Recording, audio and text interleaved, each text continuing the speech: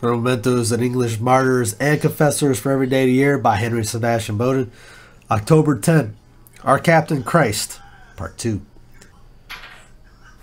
Blessed Thirkell to the Catholic prisoners.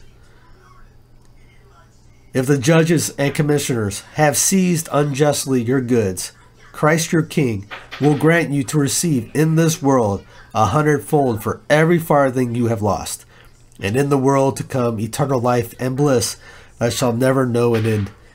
If wicked jailers use force and cruelty, continually annoy and torment, frequently examine and persecute you, let not all these things cause you the least trouble of mind or make you remiss in the divine service.